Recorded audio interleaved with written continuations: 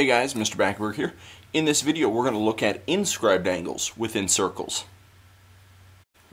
When we're dealing with circles, an inscribed angle is an angle whose vertex is on the outer edge of the circle and both sides of that angle are chords of the circle. So if we draw a picture to illustrate what an inscribed angle is,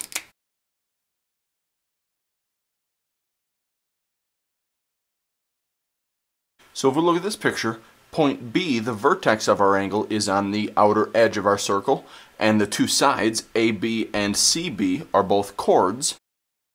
Now there's a relationship between the measure of this angle and the measure of the arc that it intercepts. And it works like this. The measure of the angle is exactly 1/2 of the arc that it intercepts. So in this case, this would be the arc that runs from A to C. So let's take a look at this example. We've got inscribed angle DEF in our circle, and we're told that the measure of that angle is a 30-degree angle. And what I want to figure out is, what is the measure of the arc that runs from D to F? The relationship that we just talked about said that the measure of an inscribed angle is exactly half the size of the arc that it intercepts. So if we're dealing with a 30-degree inscribed angle, if we want to find the measure of the arc that it intercepts, then we just have to double it. So the measure of that arc from D to F is a 60-degree arc because the angle is half the measure of the arc, and 30 is half of 60. Now this relationship also works in the opposite direction. So let's say we knew what the measure of the arc DF was, and we wanted to go through and figure out how big this inscribed angle is. Again, the relationship is that the angle is half the measure of the arc. So if we know what the arc is, in order to find the angle, all we have to do is divide it by 2. So if we take 84 and divide it by 2, this ends up being a 42-degree angle for angle DEF.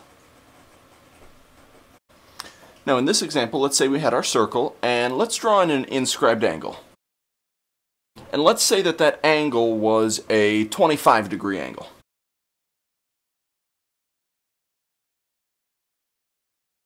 And let's call our angle ABC so that we can eventually talk about another property with it. Now the property that we just talked about says that the measure of an inscribed angle is half the measure of the arc. So if we're dealing with a 25-degree angle here, then the measure of the arc that runs from A to C has to be 50 degrees because the angle is half of the arc. Now let's say we were to draw another inscribed angle that also cuts this arc AC. So I drew in a new vertex point D, and I connected A to D and C to D. What I want to do is I want to figure out how big this angle ADC is. And we know that it cuts a 50-degree arc because we figured that out earlier. And again, remember the relationship that we've been talking about says that the measure of an inscribed angle is half of the measure of the arc that it intercepts. So if this inscribed angle intercepts a 50-degree arc, then this angle has to be a 25-degree angle because the measure of the inscribed angle is half the measure of the arc. So this leads us to a new property. And our new property says if two inscribed angles intercept the exact same arc, then those angles have to be congruent. So if we look at another example. In this example, let's say we've got an inscribed angle and its measure is 30 degrees, and then we draw another inscribed angle that intercepts the exact same arc. Its measure also has to be 30 degrees because if two inscribed angles intercept the exact same arc, they have to be congruent. That's going to be it for this video. Thanks for watching.